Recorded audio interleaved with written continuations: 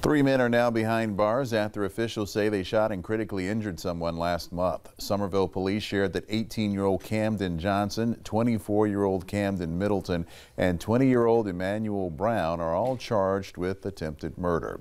It happened back on May 27th at 8:40 in the evening in the Ladson Oakbrook Shopping Center parking lot. Officers say the victim was shot in the neck. No word on the victim's condition at this time.